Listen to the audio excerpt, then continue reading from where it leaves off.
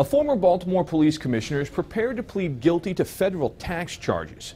Daryl D. Sousa was a 30-year veteran of Baltimore's police department when he took over the position in January and stepped down in May after being charged with 3 misdemeanor counts of failing to file a federal tax return. He faced up to 1 year in prison and a $25,000 fine for each count.